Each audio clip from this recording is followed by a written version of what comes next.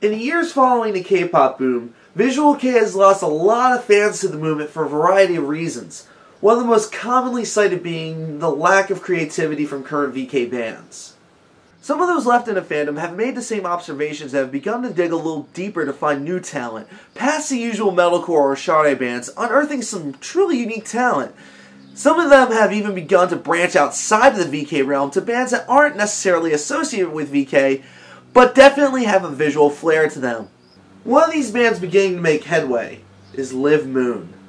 Formed in 2009, Liv Moon is a goth metal band fronted by the powerful, operatic voice of Liv Akane. They have gone largely unnoticed by the American fanbase until 2012 with the release of their third album, Symphonic Moon. With similarities more akin to European bands such as Leaves' Eyes and The Lane than fellow Japanese bands, Liv Moon began to carve a unique identity for themselves with their gothic overtones, exceptional guitar work, rich atmosphere, and stunning vocals. However, with the release of their newest album, The End of the Beginning, they have changed their formula quite a bit, stripping themselves of their more gothic elements in favor of a more symphonic approach. This is likely to scare away a lot of their newly acquired fans, as change is usually spelled doom in the Visual Kei scene. However, this isn't Visual Kei, and simply put, The End of the Beginning is one of the greatest J-Rock releases in the last 10 years.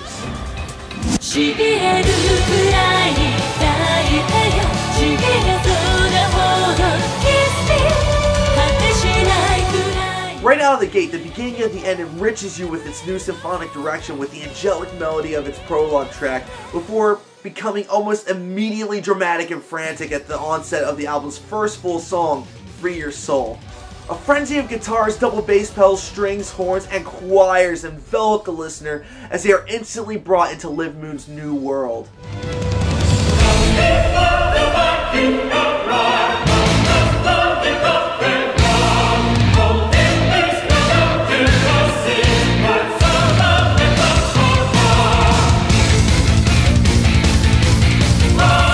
The album continues along with this dramatic feel while somehow allowing each and every song on the album to carry a unique identity.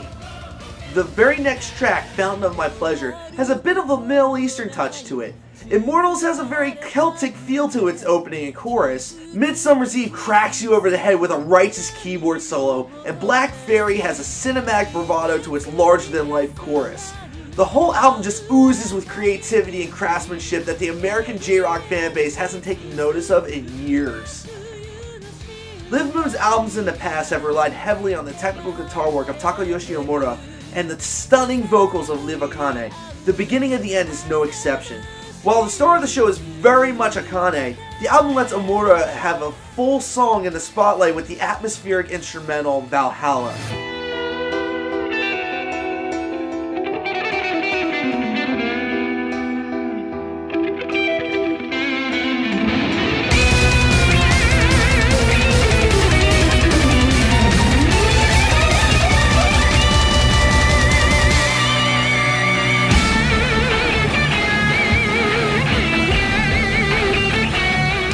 The album's lead single is the ballad And Forevermore. The song is a duet with a male singer and their voices actually match up really well. But Akane is center stage in this song, nearly completely muscling out his voice with the power of her own. Oh, and the male vocalist is Key Marcello of Europe. Yeah, that Europe. Which might explain why the chorus sounds so much like Girl from Lebanon. We can't hide our love.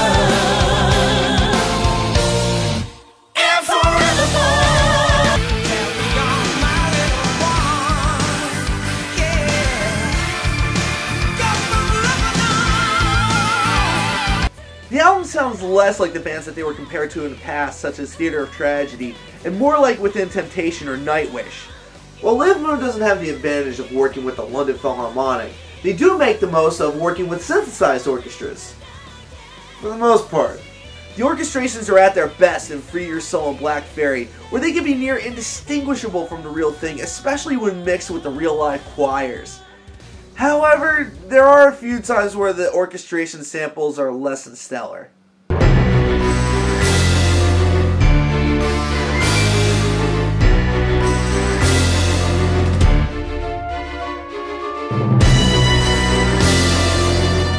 This is the album's only real real Achilles heel, the album's title track. The poor horn samples that seem to emulate Mussorgsky's Night on Bald Mountain fail to set that thick atmosphere that other tracks on the album do. As the song reaches its peak, it's broken by a children's choir, which gives you a slightly peaceful moment before you realize what a chaotic mess this song is.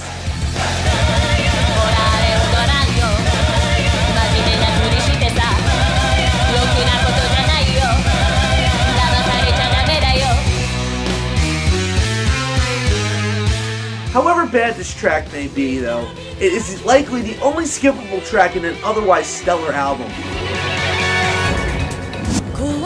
I can't recommend this album enough.